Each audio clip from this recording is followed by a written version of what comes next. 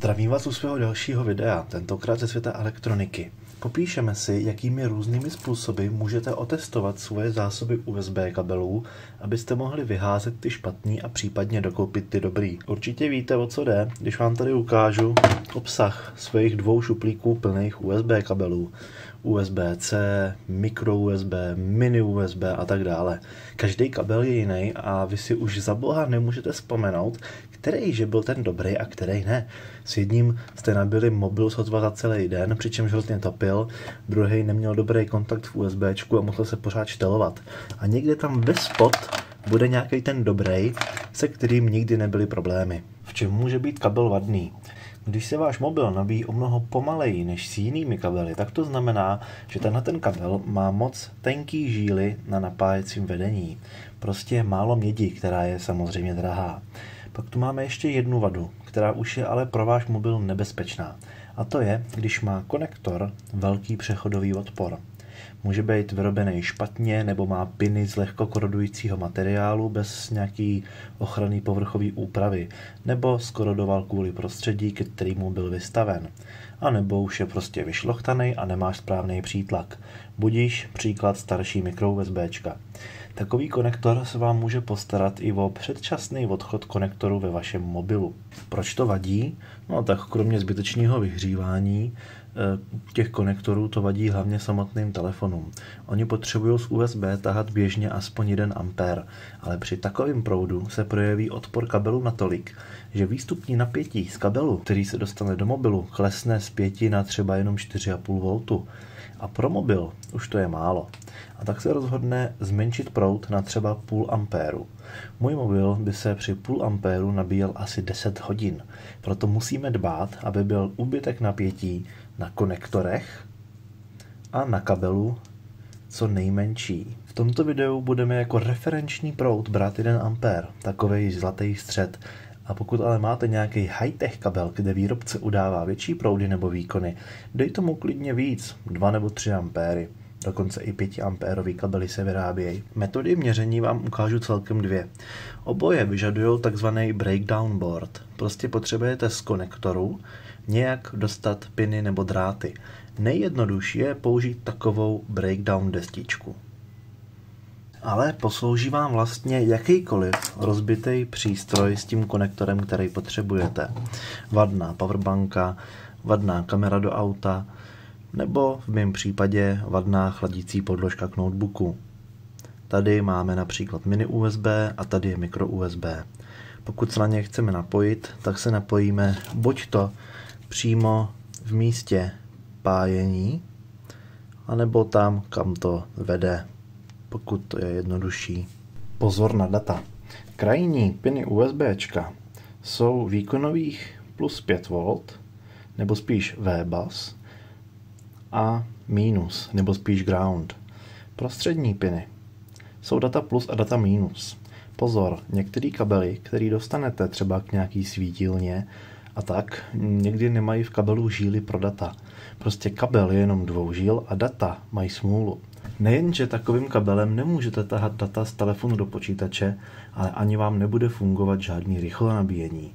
Rychlé nabíjení jsem už v jednom videu vysvětloval, na konci tohoto na něj dostanete odkaz. Metoda 1. 5 V do zátěže. Část požadavky. Metoda 1 vyžaduje jakýkoliv slušný, tím rozumíme tvrdý zdroj 5 V. Ideální je použít regulovatelný zdroj, ale pokud ho nemáte, tak postačí i nějaká silnější nabíječka k telefonu. Rozhodně doporučuji nějakou 2 ampérovou, nebo ideálně nabíječku, co umí rychle nabíjení. Ty bývají dost kvalitní a tvrdý zdroje. Rozhodně nepoužívejte žádný pofidérní laciný nabíječky, u kterých nevíte jistě, jak si držej napětí při zátěži. Dále potřebujete breakdown desku, nebo vlastně cokoliv, z čeho si vytáhnete ty drátky, to už jsem ukazoval. A v poslední řadě zátěž. Zcela nejlepší je laboratorní nastavitelná elektronická zátěž. Dělají se v různých provedeních a na nenáročné zatěžování můžu doporučit například XY FZ35. Samozřejmě nějaký horlivější bastlíř bude mít větší využití, pro 150, respektive 185 W zátěž, to jsem s ním měřil ve videu s diagnostikou Parkside baterie. Pokud nemáte a nechcete kupovat elektronickou zátěž, nevadí. Postačí vám výkonový rezistor s hodnotou odporu mezi 4R7 až 5R1 pro přibližně 1 A. Pokud nemáte takový odpor, zase nevadí. Vemte si z auta náhradní autožárovku, konkrétně 12 V 21 W. Používá se v zadních mlhovkách, couvačkách a v brzdových světlech. Při 5 V ta žárovka bere přesně 1 A. V rychlosti si projdeme toto schéma. Tady máme samotný zdroj. Tohleto je USB konektor toho zdroje. My chceme ideálně měřit přímo na pinech tohoto USB konektoru. Samozřejmě je všem jasný, že pokud máme takovýhle trafo, tak se k tomu prostě nemůžeme dostat. Takže tohoto můžeme vynechat. Každopádně u pofiderných zdrojů je lepší tohoto ověřit. Tady máme kabel. Ten připojíme a tady máme náš breakdown board. Tady někde se nachází ty odpory nebo ta žárovka, případně elektronická zátěž. My ale měříme U2 co nejblíž tomu konektoru, abychom eliminovali úbytek tady na těch drátech. To je další chyba navíc. Takže měříme co nejblíž tomu konektoru. Postup měření. První vzorek kabelu si připojíme do zdroje.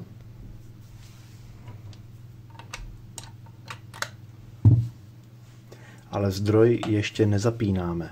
Na druhou stranu kabelu připojíme náš breakdown s připojenou zátěží.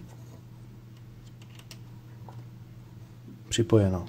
Pokud je to možný, můžeme se pokusit ověřit napětí U1, který leze přímo ze zdroje. Tady v tom případě ty vnitřní USBčka jsou tuším spojený, takže bych to mohl měřit na tom druhém USBčku. Ovšem já vím, že tady ten zdroj má dobrou zátěžovou regulaci, takže ho nemusím ověřovat. Kdyby tomu zdroji moc kleslo napětí, tak je nejlepší použít jiný, anebo ten úbytek napětí potom připočíst na tu druhou stranu. Potom zapnu zdroj a měřím napětí na druhém konci. Takže já zapnu zdroj. Výborně. Zdroj běží, proud teče a napětí na konci je 4,62 V. Jedná se o napětí U2. Tohleto U2 by mělo být při 1 A víc než 4,6 až 4,7 V. Standard USB sice dovoluje pokles až na 4,4, ale tak nízký napětí už se nelíbí mobilům. Já se tady jenom odpojím odpor, aby mi tady nepropálil díru do stolu. Pokud máte nějaký 2 nebo 3 metrový kabel, tak by se dalo přimhouřit oko a za dobrý kabel považovat, i když bude mít 4,6 V a víc. Metoda 2. CC do zkratu. Požadavky. Metoda 2 vyžaduje laboratorní zdroj, který umí nejen CV, čili konstantní napětí, ale i CC, neboli konstantní proud. Co je CC režim, jsem už vysvětloval ve videu Změniči. Na konci vám dám odkaz na to video. Jediný požadavek na ten CCCV zdroj pak je, že musí být schopný udržet režim CC i při napětí blízkému 0. Zatím jsem neměl žádný problémy s jakýmkoliv CCCV měničem, který by tohleto neuměl. Ale že jsem se s tím nesetkal já, neznamená, že žádný takový neexistuje. Pokud nemáte laboratorní CCCV zdroj, tak na bastlení určitě doporučuji nějaký koupit nebo vyrobit. Někdy v budoucnu o tom plánuju video. Pro účely měření kabelů si naštěstí vystačíte i se spínaným modulem měniče, který to CCCV umí taky. Opět ve videích o měniči jsem o tom mluvil, takže na začátku kabelu máme zdroj s nastaveným CC na 1 A. Tady to vidíme, 1 A. Na druhou stranu kabelu dáme breakdown board a co nejlíp mu zkratujeme napájení. Správně bych měl tady udělat nějakou hodně krátkou a tlustou propojku, ale já si pro demonstrační účely, protože tady ten kabel vím, že je dobrý, si to šlusnu takhle na svorku starého kroutila. Potom zdroj vypneme, abychom při spojení neudělali velký oprskání a zapojíme náš kabel. Podotýkám, že tady je taky úbytek napětí, stejně jako tady, protože tohoto konkrétní měření nebude přesný, ale já jsem nechtěl vyrábět tadyhle jednoúčelový věci pouze pro demonstrační účely. Teprve potom, co je všechno spojený, ten zdroj zapnem. Jak vidíme, úbytek napětí je 0,39 V při 1 ampéru. Úbytek 0,4 V znamená, že takovýhle kabel by při protýkajícím 1 ampéru vytvořil úbytek 0,4 V, to znamená, že výstupní napětí by bylo 5 V minus 0,4 rovná se 4,6 V.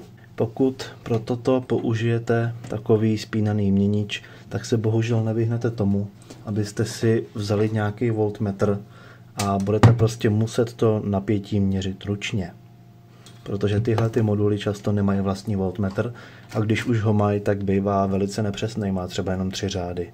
Tato druhá metoda je, pokud máte CCCV zdroj o něco lepší, protože umožňuje o mnoho rychlejší měření, protože vám stačí odečíst jenom jedna hodnota a hnedka víte.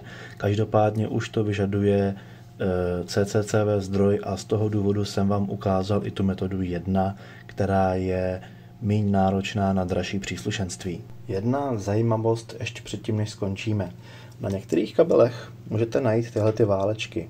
Jedná se vlastně o feritový jádro, který bylo potom zalisovaný, respektive zatavený v plastovém obalu.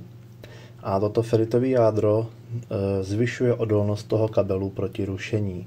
V podstatě skoro není potřeba, pokud máte stíněný kabel.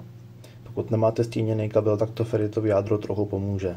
Ono vlastně pomůže i tomu stíněnému, ale to byste museli být v šíleně zarušeném prostředí. Jen taková zajímavost.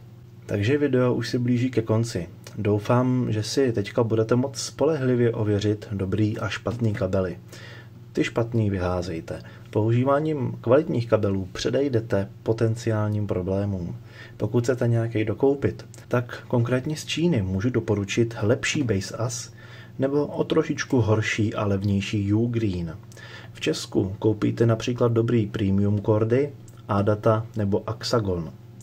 Tohleto video je teda u konce. Já vám dám odkazy na video s vysvětlením funkce rychlonabíjení a jak si to můžete postavit doma, a taky video z měniči, kde vysvětluju, jak funguje to CC a CV. Zatím nashledanou.